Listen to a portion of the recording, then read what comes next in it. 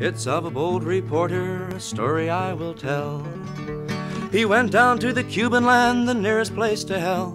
He'd been there many times before, but now the law does say the only way to Cuba is with the C.I.A. William Worthy isn't worthy to enter our door. He went down to Cuba, he's not American anymore. But somehow it is strange to hear the State Department say you are living in the free world, in the free world you must stay.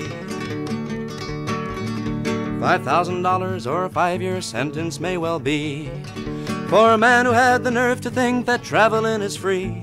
He should have listened closer when he heard the experts say this modern world is getting so much smaller every day. William Worthy isn't worthy to enter our door. Went down to Cuba, he's not American anymore.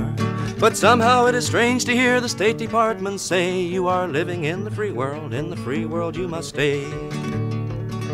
So come all you good travelers and fellow travelers too, and travel all around the world, see every country through.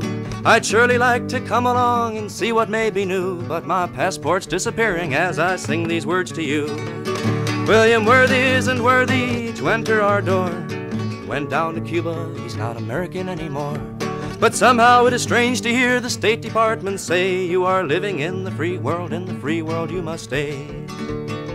Well, there really is no need to travel to these evil lands, and though the list grows larger, you must try to understand, and try hard not to worry if someday you should hear the whole world is off limits, visit Disneyland this year. William Worthy isn't worthy to enter our door.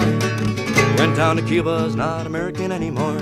But somehow it is strange to hear the State Department say you are living in the free world, in the free world you must stay.